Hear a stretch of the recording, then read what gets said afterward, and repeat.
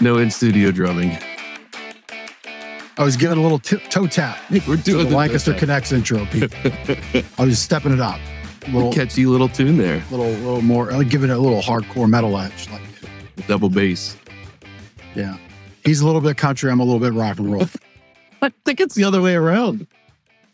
Well, yeah, as of late. Yeah, it's true. Well, you know, that would mean I'm Marie and you're Don. Yeah, whatever. I don't know if I'm. At one point, we were Peaches and Herb. So yes. Or Herb. Is it Herb or Herb? Peaches and Herb. I think Herb. Herb, yeah. Herb's what you put on like your what grows in the pasta. ground. Yeah, right. Yeah. Well, the clock is ticking, Jeff. Herb and Peaches saying back in a New York mood, which is actually appropriate for our guests. We'll touch on that in a minute. That's true. How'd you like that? It's pretty sweet. This guy. Once you get to your last in-person show for a little bit. I got to leave it all out. Yeah. I got to leave it all out in the field. All the steps. Got to leave it all out. Yeah. That's right. That's right. Well, listen, thanks for watching Lancaster Connects. This is a show about small business success, charity success, people doing great things here in Lancaster County, because our purpose is to help our community thrive, be more productive, wake up happier. Part of that is shining light on great people, helping our county help others. We've got a great guest for you today. Comment, like, share the show on all the social channels you might be watching it on, wherever you've got internet, wherever you can watch video. If you search Lancaster Connects, we're likely to come up. We're that big of a deal now. Yeah. Also, can watch on the Gardeners channel, Facebook and YouTube, and also personal LinkedIn channels, right? Yep. All over the place. And commenting during the show will win you a gift. Wins prizes. Of course, you have to be the winner that the Prizelator picks at the end of the show. But we spin the Prizelator, and one commenter on the go bundle. Sleep bundle is prize choice 1. Coffee tumbler prize choice 2. Almost spilled the water. Hydro Flask 3. I have another one over here that almost spilled. So comment away. Get yourself into the Prizelator. We'll spin that at the end. It's great. Speaking of New York, back in the New York mood, in the New York mood, from New York, now helping Lancaster out. The wonderful Vanessa Philbert from Community Action Partnership Lancaster. Good. At what time is it? Good afternoon. It is afternoon. It is. I was trying to and figure our clock out is ticking. If you were country and he was rock and roll, I guess I'd be hip hop. Sure. There you go. Sure. I like it. We got all the bases covered. Yep, they do mashups. They do mashups like that. They do. Little Run DMC back in the day. There was a mashup there. Yeah. That's right. Aerosmith and Run DMC. Yeah. Yeah. There was a little 13-minute documentary on that song that I ran across a couple weeks back. So there you go. Oh, look at that. Well, thanks for having me. Yeah. You're so welcome. Vanessa, you mentioned to us pre-show you're from the New York area and moved to Lancaster at some point. When did that move happen for you? Yeah. We moved here in 2002. So February of 2002. So 21 years now, we've been here in the Lancaster community. That's awesome. And it was an interesting time. We moved from Brooklyn to New Holland. Oh, think right. Think a little bit about that. Just take that in for a minute. Two pretty different areas of the country, I guess, right? Yeah, pretty much so. Exchange the yellow taxi for a black buggy. Yeah, Yes, and right. it was an interesting time. It's some whoopie pies. It's been good. Right. I have to say it. You put some clip clop in your hip hop. He is really Man. here today for all of it. On point. I'm bringing it all, Vanessa. This is my last show for a few weeks. I have knee surgery coming up next Monday, and I'll be out for I'm not sure how long, but yeah. No, Jeff, I would be really impressed if you sang happy birthday to our guest who is celebrating her 29th birthday. Not happening. Not I happening. will say Okay. happy birthday. Right. Thank you. Happy you for that. 29th birthday. Yeah, I'll take 29 a few times over. It's fine. Thank you There so you much go. for the birthday love. I appreciate it. Yeah. And the little birthday I saw confetti is it. always great. Yep. Makes me happy. I'm a simple man, Vanessa. Just splash the confetti and smile on my face. It's all good. It's all it Okay. takes. I'm here for it. Yeah. So, Vanessa, you're here to talk about the Community Action Partnership, of which you are the CEO of, I believe, right? Yep. Tell us what the Community Action Partnership is all about. Sure. Thanks again for having me. I'll maybe give you a little bit of a broad view and then bring it in local. So community actions are part of a national network of organizations that are committed to anti-poverty strategies. And what has been kind of what the history that's connected to for community actions really started through the work of our former president, Lyndon Johnson. So Johnson, was curious about a few things, but really was curious about poverty, who was impacted, what was causing it, and what kind of interventions could be put in place. So there was a gentleman by the name of Sergeant Shriver that he sent out to kind of travel the U.S. and to get a sense of what was happening in communities here across the country. And Shriver came back to D.C. and basically said, kids are most impacted and generational poverty is the most perverse, and really started to think about ways to create solutions. And one of the ways that he did that was creating new programming. So programs like Head Start and Peace Corps and legal services and community actions were birthed out of that kind of movement in 1965. So there's legislation called the Economic Opportunity Act that kind of mobilized this network of organizations. And the spirit of community action is to really be connected to their local community, to be paying attention to themes, data, trends, concerns, and do something a little different, which is look for community level solutions versus cookie cutter solutions across a broader kind of federal lens. So today there are about 1,000 community actions across the United States. There are 52 in the Commonwealth of Pennsylvania, and our CAP community action is the countywide community action. So we serve Lancaster City and Lancaster County. So that's kind of the heart of the mission of our work, is really to create a place where people can experience equity and justice and prosperity. But what we believe is just a little bit of the language that you all used in your intro, is that families should have a place where they can thrive. And so everything that we do is kind of connected to that heart mission about thriving. Very good. I did not know the history of that. That's very interesting. Yeah, it's pretty good. Yeah. So one of the benefits of that history is that legislation provides an allocation of resources that comes to our local community based on census data. So that census data is really important. So when you guys ever think about doing a show again and it's census time, really engaging people in the census is so important because it gives us real-time data that does help with kind of allocations and funding that comes to communities. So we receive a little over $1 million for Lancaster County based on that census data. And then we're responsible to basically do a community needs assessment every 3 years. And that needs assessment helps us to really direct our work plan and how we strategize to create change in the community. Yeah. So census is every 10 years. Yeah. And I think we had the last one in 20. Yeah. So if you're still, right? I mean, you might be nationally syndicated by then. Whatever's happening. We might be. Hey, look, I'm saying with clip clop and hip hop, it's those kinds of deliverables. It's going to get you there. It's going to get you there. That's what does it. Yep. I'm telling you, it's that kind of go at it that makes it happen. But really great historical perspective. And I always like when larger government entities allow feet on the ground, people at the front to say, here's what we need, as opposed to what you feel the answer is. Yeah. And what's beautiful about I always like hearing that. The work that we've been doing here in Lancaster is that this local community action has been here since 1966. We started on Rockland Street here in Lancaster City. And today we have about 300 team members that are part of our team. We serve about 40,000 customers a year. And we do that in a lot of different ways, a lot of different programs. But we also kind of, are able to be in multiple geographic locations throughout Lancaster County. So we have offices in Ephrata and Corrieville here in Lancaster City, in Columbia Borough. And then we have satellite classrooms. We have about 45 different classrooms for early learners all across Lancaster County. So lots of services, some mobile services. So we really have been really intentional about creating reach across the county. So you said 1966 it was? Yeah, 1966 here in Lancaster. Lancaster County's cap was an early adopter. Early adopter. Based on the history you just gave us. Yeah. And it was interesting because it was also kind of a really grassroots feeling.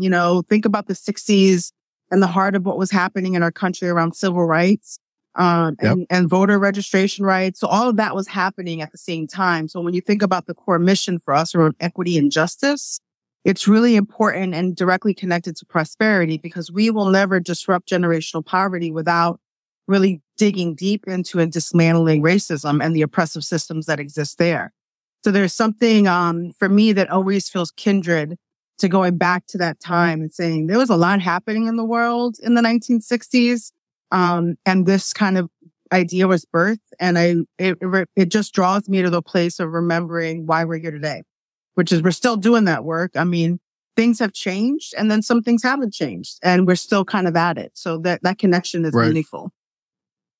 Yeah. Yeah. Can you talk a little bit about the current state of poverty in Lancaster County and city, and why programs like the ones offered by the Community Action Partnership are essential for the impoverished community? Yeah.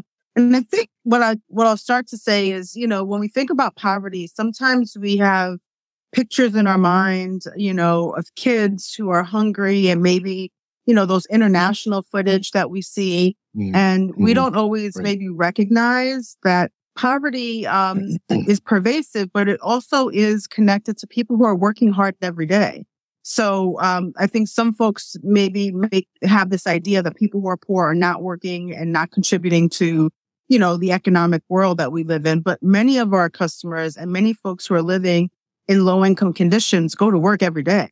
And they are just not earning enough. And, that is complicated in itself, but it's not always about folks who are just not contributing to the economic vitality of our community.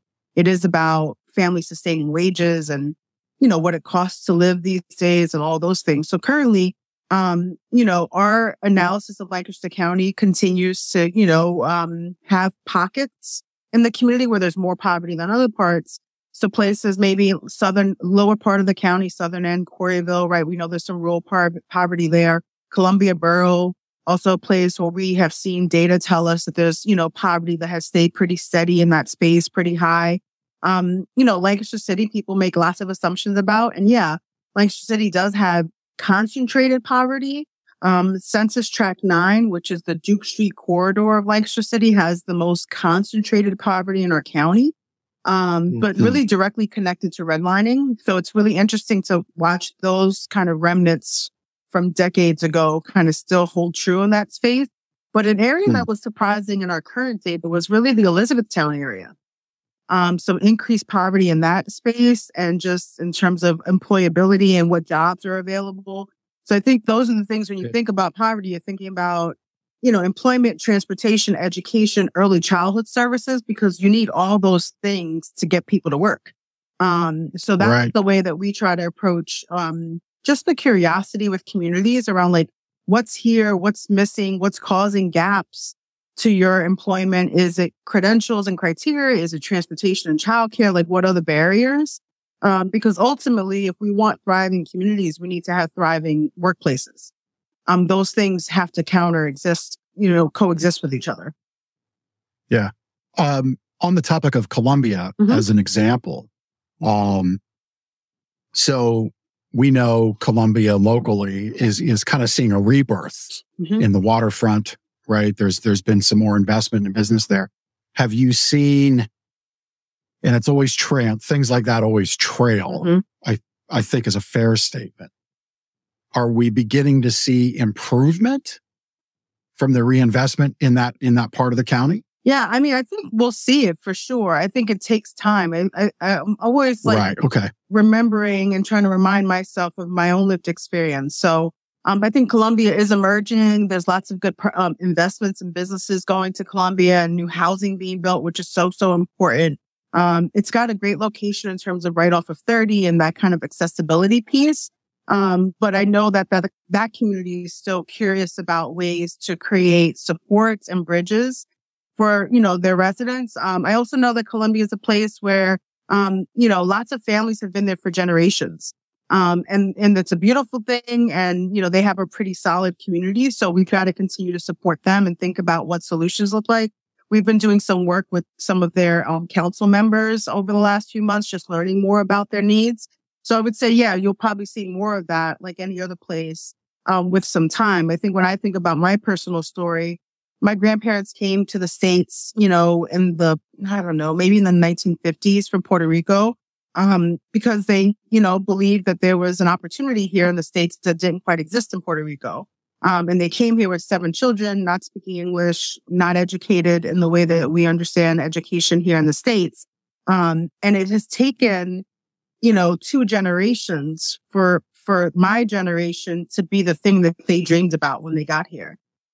Mostly all of us professional or skilled trade jobs, all college educated, but that took a long time, so their children navigated the world in the States and learned some things, but they didn't really get the benefit of, middle class goodness that they thought they were going to get right away. It takes some time. So it's the same thing we have to think about when we think about interventions. It takes multiple generations to make the impact. Yep. And you, one of our great fans and supporters, Jonna Hoover Green, maybe, do you know Jonna? I don't think I do, but maybe I do, because sometimes, there we go. 29 times 2 gets old. So notice who laughed and who didn't. I just kind of let those comments settle. Such a gentleman. You're going national. I'm staying low. This guy here just can't help. So just, and we'll keep the conversation going, but I think we would miss an opportunity, given the month that we're in. Mm-hmm. You brought up redlining, on that Duke Street corridor, and maybe some of our people listening who might eventually listen to this never heard what that term is. Mm-hmm. So why don't you share? Yeah, I'm gonna do my term, but I'm gonna be appropriate and make sure that I don't misspeak. So, because technology is right in front of us, I'm just going to make sure I have the right term and how it's kind of talked about. So, redlining can be defined as a discriminatory practice that consists of systemic denial of services related to home ownership. So, mortgages, investments, insurance loans, those kinds of things.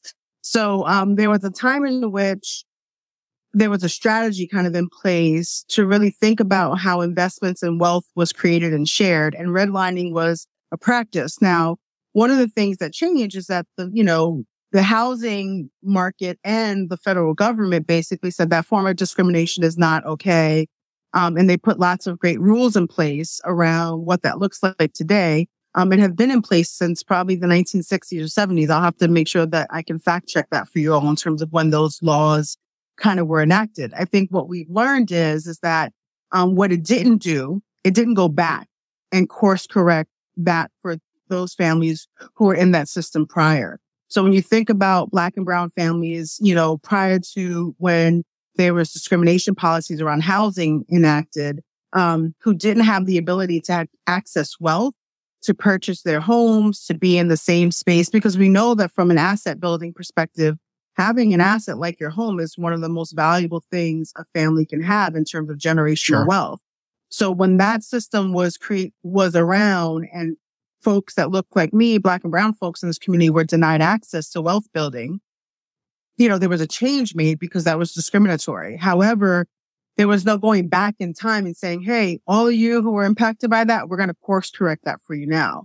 So, whether that was kind of predatory loan lending, higher interest rates, devaluing of properties in those communities, all of those effects were still in place, even though the future of that industry was starting to shift because of some of those laws.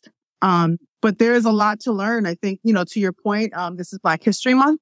And it's a great opportunity to get a little bit more curious about, what the history of the world looks like. I've been actually just watching the 1619 Project on Hulu. It's, kind of a documentary piece.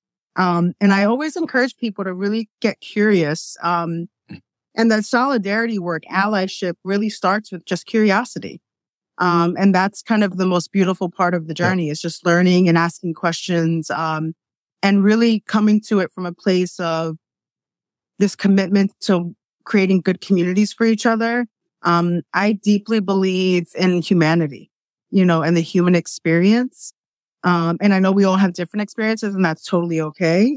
That's part of the beauty of who we are as people. But this curiosity helps us build bridges that bring us a little closer together, and maybe help us get a little bit more creative about what solutions are needed. Yeah. I really wish, and we're deviating from our script here. Oh, so I'm sorry. That's okay. I was like, no, I'm doing it. It's always my fault. Oh, okay, great. It's always me. It's my fault. I really wish I had this with me. That it's at home. Maybe I should think to bring it in.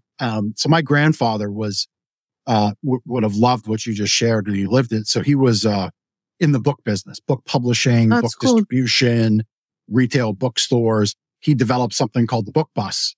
And this goes back in the 60s and 70s. And he lived, in the Philadelphia area, was emigrated to Quakertown, orphaned into, basically child labor as an orphan, in Quakertown, and then found his way, Bucks County into the city, as a young man. But, he would he'd bring fresh air kids out to the farm as an adult later in life. But this book bus, he would bring around, and he had a program where you could buy a book, give a book. So cool. And he was very intentional about the give a book. He said, give a book to a local library, not your local library, a local library. Well, that local library was libraries in the city. Oh, great. In the city of Philadelphia at the time. And he did that very intentionally because he knew that those schools didn't get the same access to learning in books as the suburban schools. And these things happen, and it's unfortunate, but I'm glad we got to touch on it because it's just a part of history that exists. And if we talk about it and we come together, like you said, and we're more curious, it's good. Yeah, I agree. I think that's great. I mean, lots of opportunity for learning and curiosity with each other. We've been on our own journey here as an organization. I'm really getting kind of more open and clear about what equity looks and feels like, how it comes alive in our organization, the places that we need to grow, and the places that maybe we are kind of cutting edge, but it takes kind of a constant internal view. So for me, I'm the first, Afro-Latina woman to lead this agency in its history. So you think from 1966 until 2019, when I became the CEO, the organization was run by, a white man. Not a bad thing, just, that's the history of it. Do I bring a different perspective to the work? For sure. And for lots of reasons, because of my lived experience, because of, my race, gender, all the things, and because of my own lived story. So, when I first came to Lancaster, I was connected to CAP because I was a customer. I had grown up in a single family house. I was a teen parent. I had left high school pretty early to join the workforce. And when we moved here, we really needed a lot of support as we were kind of both working, but not earning quite enough. And I remember my very first connection to CAP was through WIC, which is one of our programs. So I have a lot of kind of empathy, and I hold deep, I feel a deep sense of responsibility to do the work and to do it well, because I know what it's like to sit in our waiting room, right? So those lived experiences are really important because they help kind of inform how we show up for one another. And that's really been the biggest privilege of my career so far, is kind of having that full circle moment here at CAP. Yeah. Yeah, that's very cool. So like I've seen often meme pictures of somebody that had, like a part-time worker tag at McDonald's. And then like you see all the name tags, manager, supervisor, manager, et cetera, et cetera. And then finally owner, right? So that's kind of your story, which is very cool. Yeah. I have a lot of gratitude for it. Yeah. And you worked for it. You worked to elevate, but that also came with opportunity, for those around you to focus on. We do need those bridges. We do need those supports. Yeah. And to really, think about what it takes to lead at a different level. I mean, for me, I went back to school at 30. So when I left high school, my junior year, I kind of went to the workforce, and then, I knew that I was curious about what could be next for me. But in the work that I was doing in the community benefits sector, having that credential is important. So yeah, I went down that route. And when you think about equity, it's also thinking about, in what places can we exchange credential for experience, and what place can we help build a pathway to the credential. That's part of that equity work as well. But it's been a great time. Yeah. That's such an interesting statement, because I'm of the belief that our world is shifting away from certification to competency. And, you need to really look no further. Like right now, AI platforms are all the rage. And so it's really beginning to question a lot of things. And, you can pass a Harvard law exam by typing in the questions to Chat GPT, which somebody just did apparently. You don't necessarily need that certification, but that still means you need to be able to argue and interpret the law fairly and justly. So that's the competency part. Yeah. Right? But I love that our conversation went there. So let's get to, you said I believe you used WIC as one of the programs. Yeah. And there's 4. Yep. So why don't we'll kind of start a little off script, if that's okay. Totally fine. He writes our script. Oh, so I always need to make sure. He's like, she's never coming back again. That's fine. No worries. No, he's just looking forward to the next few weeks where he gets to do what he wants, and I don't upend it. Yeah, this is what There'll I be usually less do to my team. shenanigans. My team is usually like, we're going to give her a script and she's not going to say anything. And I'm like, just give me a few bullets and then we'll go from there. So yeah. So our current CAP functions with 4 impact areas. And I can give you an overview of what those impact areas are and how they're kind of connected to this idea of economic mobility. So we have an education and child development team. That team really focuses on early learners, so kids under 5 years old. And it's really focused on a few things. It's really thinking about how do we create high quality early ed experiences. Look at those babies, for kiddos, right? And we do that from birth to 5. We have 4 licensed childcare facilities as part of our portfolio of services. We have about 1,200 students in our Head Start programming. So Head Start is one of those initiatives that came out of that conversation and that history of President Johnson. And really, to its name, it is about giving kids a head start and making sure that families who are under the 150% poverty threshold have access to high quality childcare. So that's what the Head Start program does. Parents as Teachers is the home visitation program that supports about 200 to 300 families a year in really teaching parents how to be their kids' first teacher. And that fundamentally parents are their kids' first teacher. So we want to make sure that parents are equipped with understanding social, emotional, physical, kind of, what it looks like to help support kids. And the way that we do that is with coaches. So coaches partner with parents. They do a home visit. They do lots of curriculum and sharing, and then parents get to practice, and see their kids kind of develop in real time. This is a national program that has such beautiful, outcomes. Because what we know is true is that early intervention happens sooner for families who have home visitation happening, because we get to do those interventions earlier. And those kids are just more ready. They're more ready for kindergarten. And we know that that first few years of a kiddo's life is so, so important. So that's our kind of our education team. We also host a county-wide conversation with our 16 school districts to help build coordination of process, systems, assessments, and just philosophy around early ed. Because we know that we have transient families within this county. So if we can do a little bit more collaborating across districts, families are a little bit more ready. So that's our education team. Our health team does what we talked about. It's WIC, Women, Infants, and Children. It is a food supplement program for individuals and families. So mothers who are pregnant and infants up to 5 years old, again, in that program, creating food access. We also have, we are the lead agency for food pantries here in Lancaster County. So we support about 40 food pantries across the county. And we kind of in that space, anywhere between 1.5 to 2 million pounds of food a year, we transition in those pantries. And it's, it happens in all parts of Lancaster County, not just, there are just locations everywhere.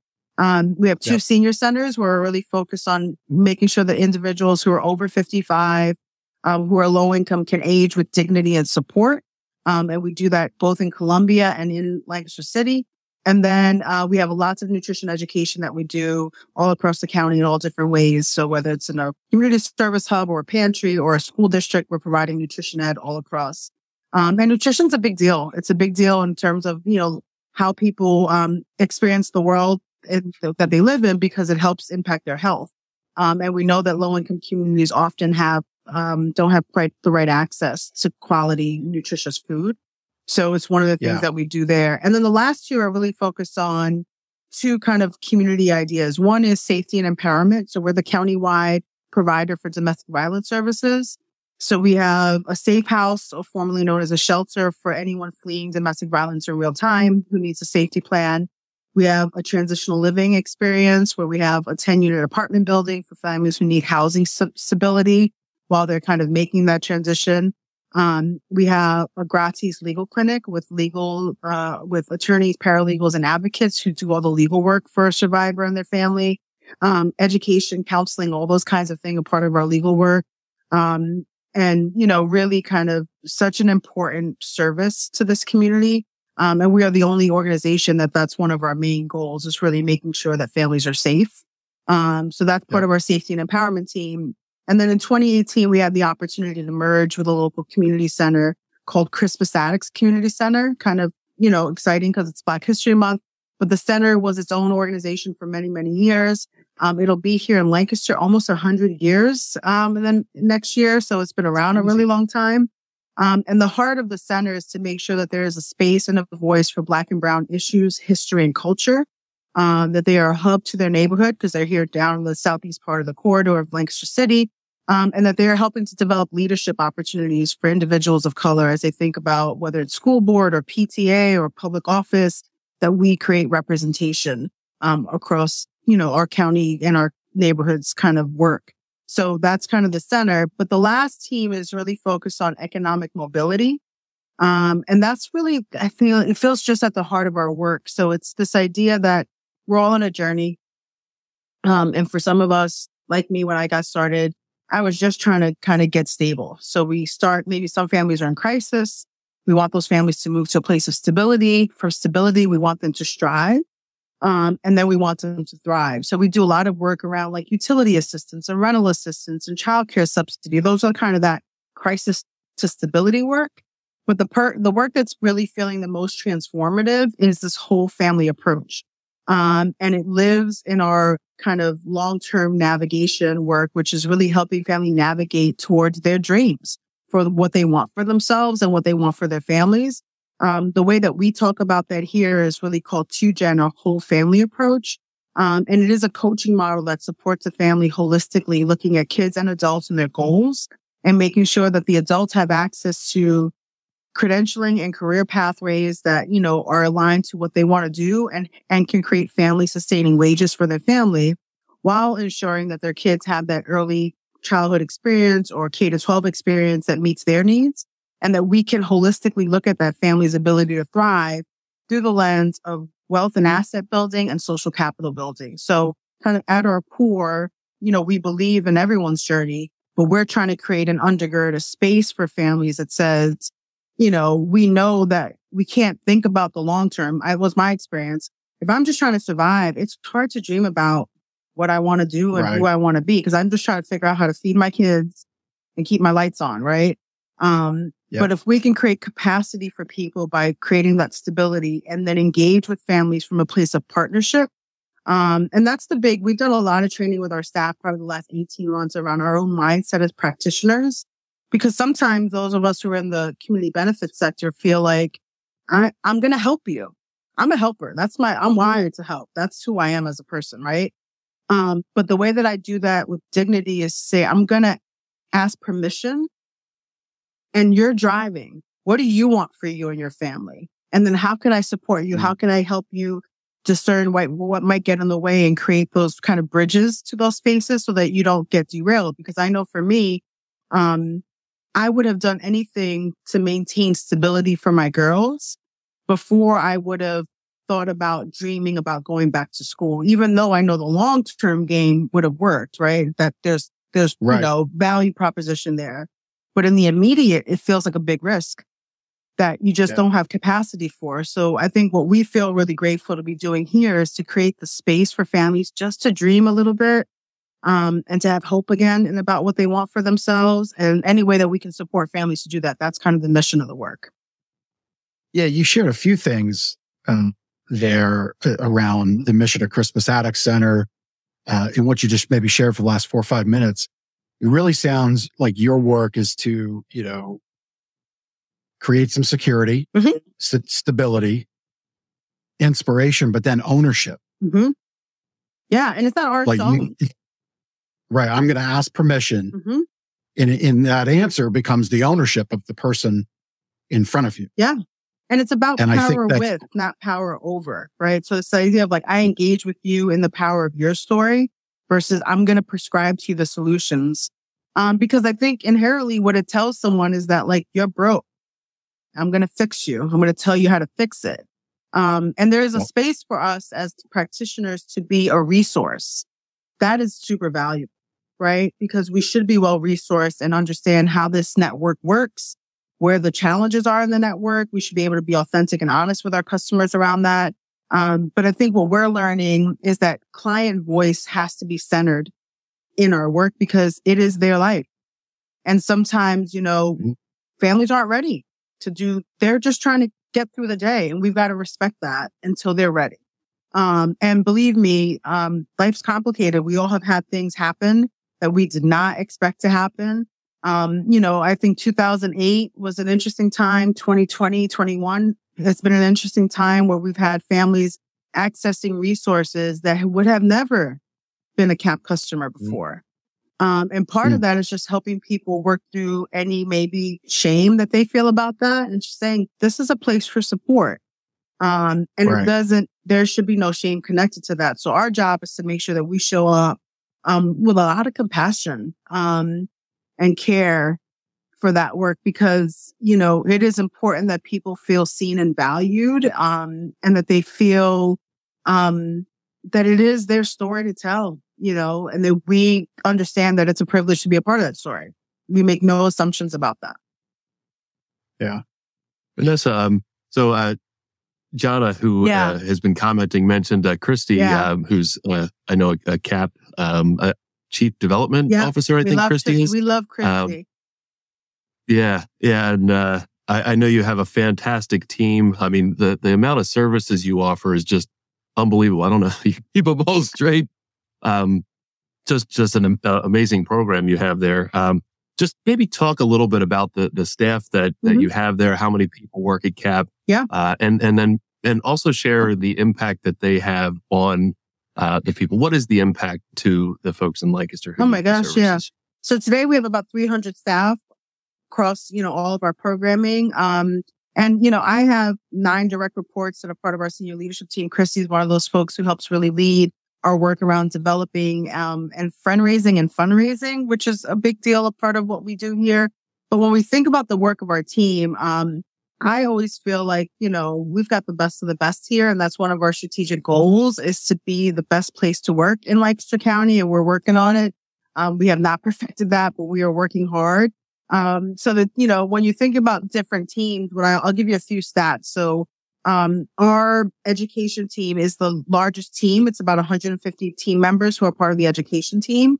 That really functions in itself like a school district. I have to be very honest. It is a lot to coordinate, but they are serving, over 1,500 students and all different kinds of early learning experiences and home visitation programs and all those kinds of things.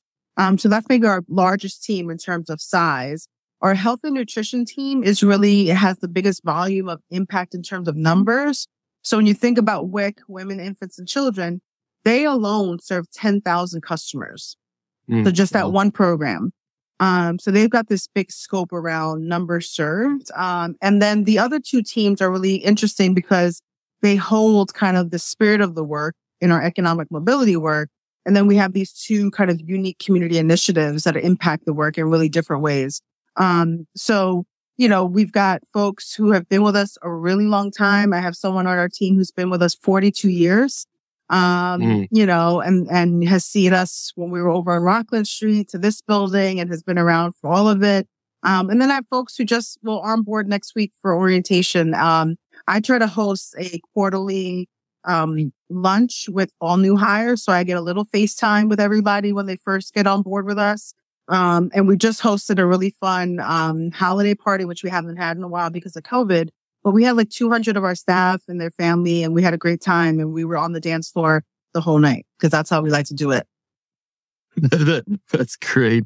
That's great. Well, my wife is a very happy CAP employee. Oh. She's been with CAP for about 9 years now in the Women, Infants, and Children program. And I know she just loves the work that she does, and well, we're grateful everybody for her. involved there. Yeah, yeah. Obviously, CAP can't do everything alone by themselves, and like so many others that we've highlighted on Lancaster Connects over the last couple of years, in different parts of the county, you coordinate with many other organizations. Maybe you could share a few of the organizations that you connect people with and are connected to. Yeah, I'd love to do that. And I would say back in 2015, we went through a name change.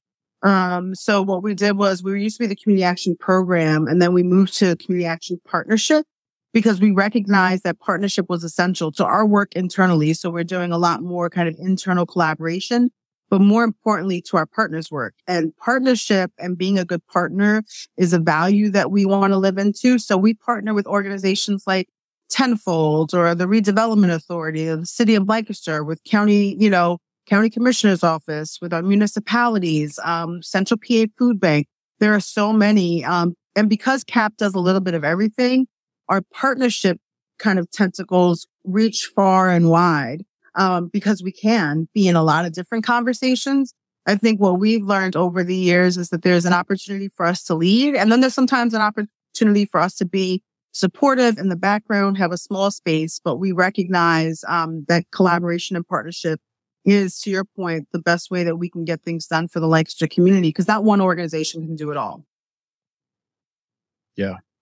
Yeah. I mean, you touched on the topic of poverty, you touched on Elizabethtown, and we had, I'm not good with this, but what was the group that Echoes? we had? Echoes. Yeah, we had great. Echoes on. Bree Anderson? Yeah, Bree, she's their executive director. She's great. Yeah. Yeah. And so like we've had Brad Peterson on from Power Packs. Yeah. And Claire House was on two weeks ago or so.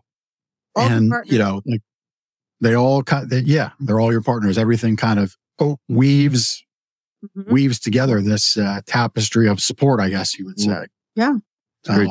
So yeah, very neat how you all work together. Is there ever a time where you're competing like head to head for grants or anything like that? I'm sure there are. I mean, we try to be thoughtful about like highest and best use, but there's always going to be a little bit of that competition, especially in the community benefit sector. I think we try to, think about opportunities to collaborate and maybe do grants together. Sometimes it's like, hey, we had this with the emergency rental assistance program that was part of an intervention for COVID, is that our redevelopment authority was the assigned kind of contractor, but then partnered with us and with some other folks, Tenfold. So, we find our way and we don't always have to be the lead. We can figure out our fit. And then sometimes, there is a little bit of competing and, there's healthy competing is fine. I think our job from, when you think about resource equity is to ensure that like, if we're going to be in the space that we feel like we've got the best intention application, that we can put the best effort. And if we don't feel like it's our thing, then we don't need to apply for it. So sometimes it's right. You got to know like, we're going to sit this one out, and that's okay too. Yeah. Yeah. Well, now's a good time to talk about, and ask, how can the community support gosh, and other programs similar to it? I would say, anyone who's interested to learn more, our social media, our director of communications, Bree Owen, does a phenomenal job keeping our social media up to date and giving a lot of variety of stories and the ways that folks can get engaged. We have people who volunteer at our food pantries. We have individuals who volunteer through our domestic violence program or who want to read to kids in classrooms. So there's lots of those tangible kind of, I'm looking for a volunteer opportunity. I always think about, three things: time, talent, and treasure. So it's your time, if there's a talent that you have in terms of, committee work or board engagement or whatever that looks like, or special event planning. Some people like to contribute their talent to an organization. And then, there's always opportunity for, for that kind of treasure donation. What I will say to people often is that I think people look at the scope and the size of CAP and maybe think we don't need those extra resources, but we really do. And I'll tell you what's different about it. I think for us, what we need is the flexibility that donor dollars bring, which is the space where we can innovate programming and supports for families that are not as prescribed as when we get contracts from the federal and state government, right? Because they come with kind of a lot of parameters. So we have so much gratitude for our donors who are really just allowing us to get creative and to do some of this whole family work in a way that support families in real time, or innovating a new idea that might be cutting edge, letting us take risks as we do our work. So engaging with us in any of those ways, your time, your talent, or your treasure is really going to help yield good fruit for Lancaster. And I also say sometimes we don't have a volunteer opportunity, but we know a partner who does, and we will make a referral. Or if someone says, hey, I'm really interested in this kind of experience, and that's not something we can offer, we can usually connect them to a partner agency who does that. Yep. And I love that you brought up talent, because we often talk about time. We talk about if you can donate money, great. Often organizations will take money happily, but some of the smaller organizations always need time to affect the mission. Yeah. But the talents, that's one we've left out, and shame on me. And I'm so glad you brought it up, because we had on the screen like graphic design, editing. Those are talents that that a lot of people have. And it's always good to think about it that way. You can donate some of your talent as well. Yeah. So maybe you can't make it out for a Saturday morning effort, right? Whatever that effort might be, but you can work if you like to, work in the late hours of the night, and you can do some editing, and you can look at some spreadsheets for finance. Yeah. That's where I know the finances go, spreadsheets, and it stops there for me. Yeah, that's about right. But yeah, if you can do those kinds of things, definitely reach out to CAP or maybe another organization that you feel compelled to. But yeah, I love that topic: time, talent, and treasure. Yeah. Love it. So Vanessa, to wrap up our conversation about Community Action Partnership, what's next for CAP in 2023? Anything new that you can announce or on the horizon? Or I think what folks will see is, just more intentionality around this whole family approach, really thinking about how we not only create communities of practice within the organization and get more collaborative across the agency, but really looking at ways that we can help gain curiosity about this whole family strategy with other organizations. So we just hosted in October a 2-gen conference. We had about 150 folks from the community, other nonprofits, elected officials, funders come together for a day-long learning with a national organization. So we're going to be doing a lot more of that here in 2023, extending this kind of framework and mindset to help kind of revolutionize the way we do the work with partners. Many of them are already doing good work and do whole family. It just help us think more creatively about how we measure and track that practice. So that's kind of coming up. And I think for us, we're going to go deeper in learning about how we can impact equity. And really, really, my heart for our team is really about culture shaping. How do we continue to invest in our team, create opportunities for growth and for celebration and joy in the work? Because we did some emotional intelligence analysis of our leadership team, and our number one attribute as a team is problem solving. It's pretty great because we want good problem solvers, right? Thinking about this organization. But our lowest EQ score was joy. And, I'm paying a lot of attention to talking about and looking for celebration and joy and learning lessons and doing all that good stuff. But ultimately, we've got to feel good about this work in terms of the people we get to do it with and do it for. That's awesome. Thanks for sharing. Yeah, very good. And we had a comment that you would be a rock star keynote for an event. I'm going to second that comment. Thanks. Yeah, I'm very much enjoyed your time. Retire in keynoting, I think, one day. I don't know what that means. I don't even know how people do it. But yeah. Well, I hope Lancaster can keep you for many, many years to come. That's right. I'm settled in. You've got your entire 30s ahead of you. So and pizza. I've learned.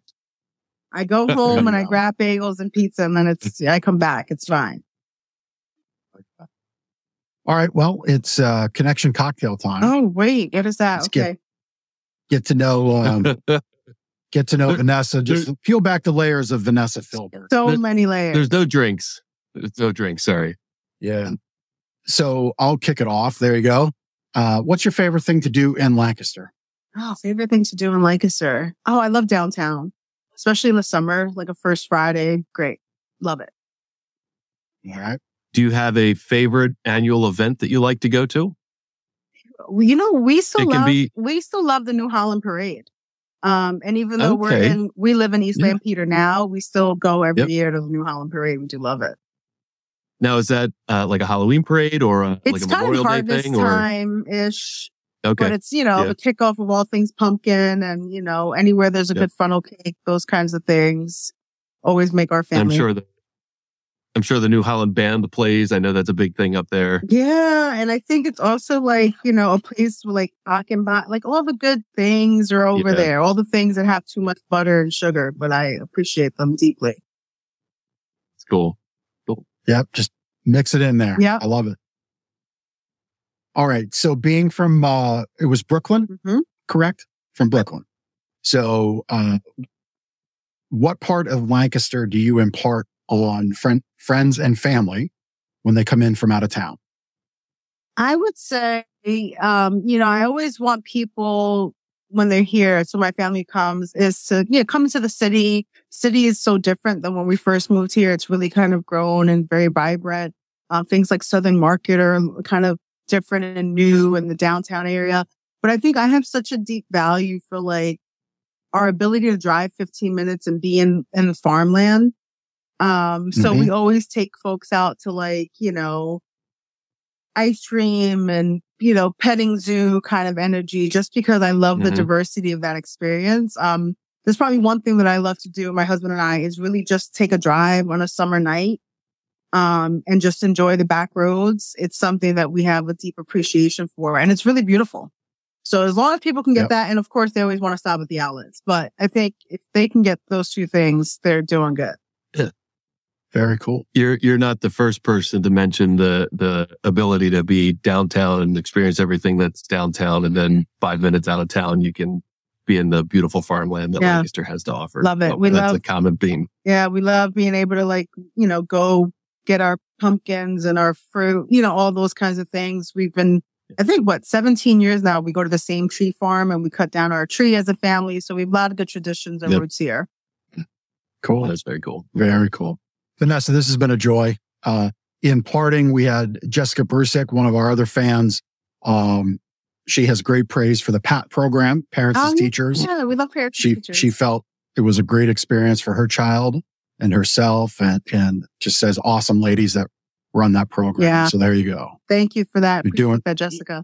So it's always nice to hear back the positive stuff. Yeah, about the for work. sure. Well, thank you for joining us. We appreciate your time. Yeah.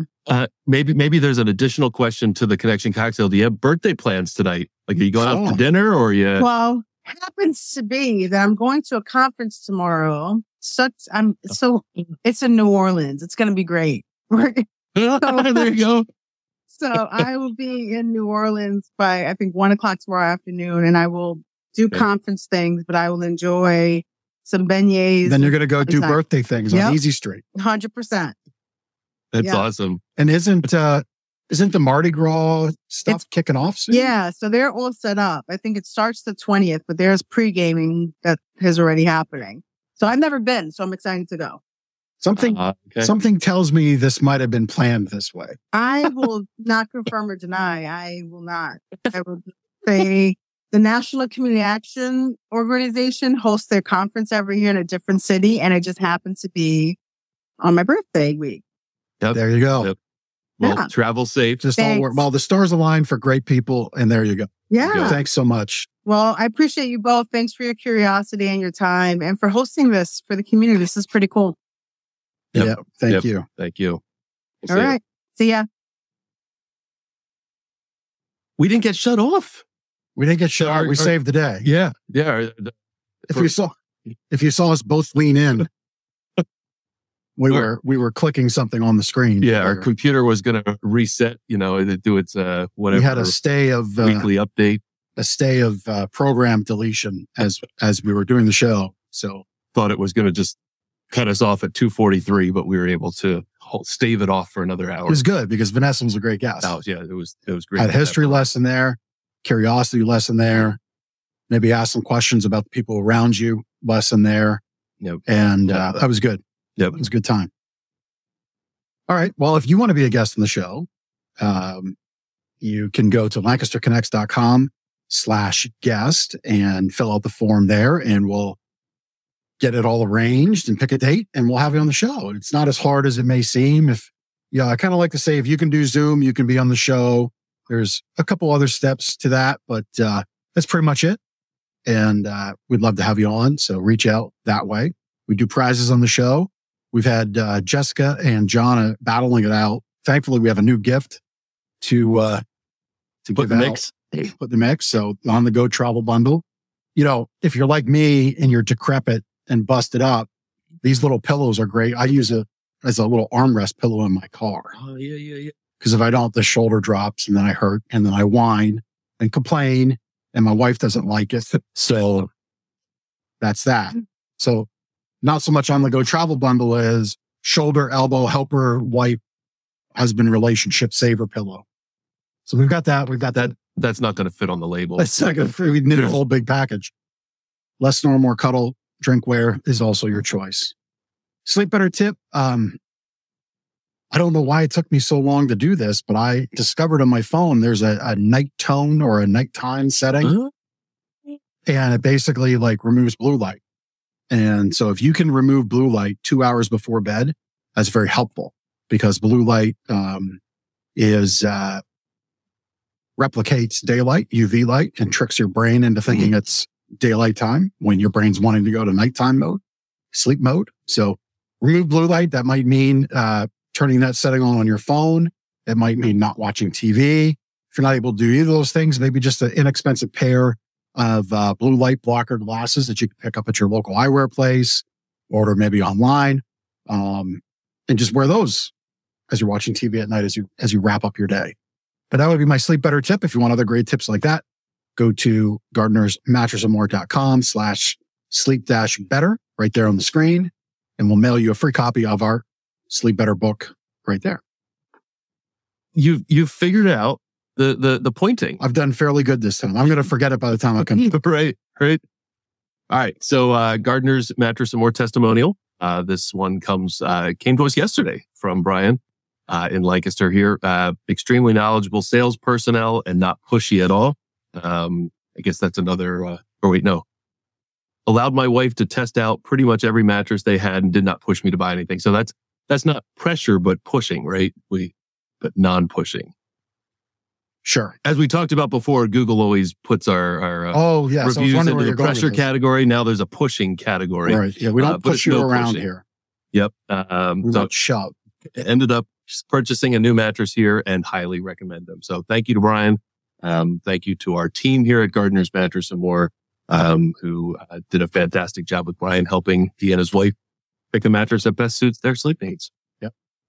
And President's Day is just around the corner. My gosh, it's like two weeks from now. That's right. President's Day is all the sales happenings are here and ready to go. We can talk with you about all of those savings opportunities when you visit. You can go to gardenersmattressandmore.com/sales, and the information as we get it and have it is up there.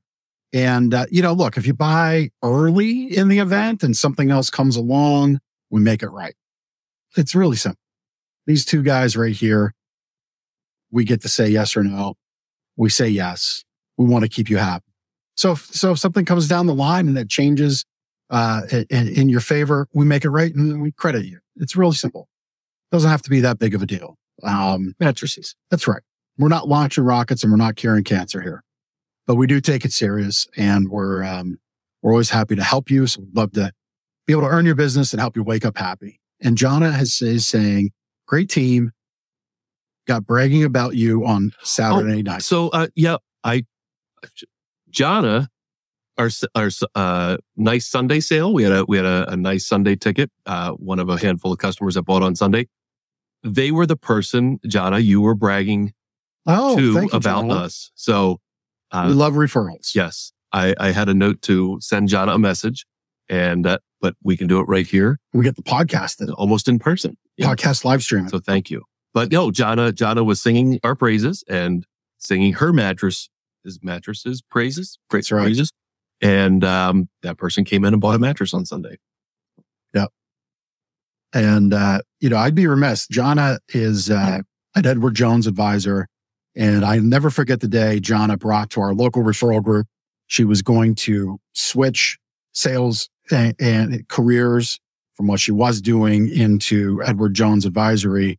And when she shared all she had to do, it was eye-opening the work to like do it. And she did it. And now she has a great office there in Willow Street. I think that's where Willow Street. Yep. I think it's an enviable location too, if I'm remembering it correctly from when I saw the press release. But she went and did the work, and that's just awesome. So congratulations to Jana. And if you need any financial advisory assistance, you can reach. Well, I know there's legalities around all of this. Oh, yeah, right. So right, I don't know. Like you can't say Jana's going to make you a whole bunch of money. That's you can't say that. Right. Yeah. So, yeah, you might have just broke the rules. I said you can't say that. Okay. Yeah. Good. But listen, all jokes aside, Jana Hoover Green, Edward Jones, if that's your need or your thing, certainly be sure to check her out, because we saw it. We saw her put in the work behind the scenes, very hard work that 99 out of 100 people would never, ever do. It's true. They might say they would, but they would never do it. And she went and did it. So there you go. So prize later time. Spin that, baby. It's a 2-person race. Lots of comments. We'll see if the prize later algorithm takes into account comments. I don't know that it does. I think it just picks a winner. And Jana wins. Jana, you need this in your day. So come get it. We have them here. Thank you for being a fan. Jessica, thank you for being a fan. You're going to give up your arm pillow? I might take one home, because the arm pillow I have in the truck's getting a little ragged. And I'm a little bougie like that. I need to deal with a ratty truck pillow. No, I need to roll in a little more style. So that's just that. So anyway, Dawn, thank you for tuning in. Dawn knew what to do. She's won a bunch of times, and she donates her prizes back. So she got in after we spot. Yeah. Spin the prize later. Dawn, thank you for being a fan. Jessica, thank you. Thank you, everybody, for watching. And we're going to miss you the next few weeks. I'm simply trying to miss. I was just like, yes, I will be gone. Knee surgery. Everything should be fine. Just a little more involved than the average one. And that's that. But yes, I will try to maybe dial in, not next Monday, because I will be on the most amazing cocktail of IV drugs by about this time next Monday. I'm going to get Steph to patch you in somehow. I'll be sitting there with my little thing. All jokes aside, though, we wish you a lot of luck with the surgery. I'm sure I'm in good hands. Thank you. Yep. But maybe the following week we'll tune in from updates from Jeff's bed. I'll be in my home office. I'm not going to be in bed. Please. Can't do that. But yes, Don, trust me, my wife will be, she will be on me, like hardcore. You got it. Yep. You got to follow it. So my father went through it, and painful to go through the physical therapy, but they know what they're doing. So all right. Enough about Jeff and his knee. I think that's a wrap. That's a wrap. He'll see you next week on Lancaster Connects. Take care.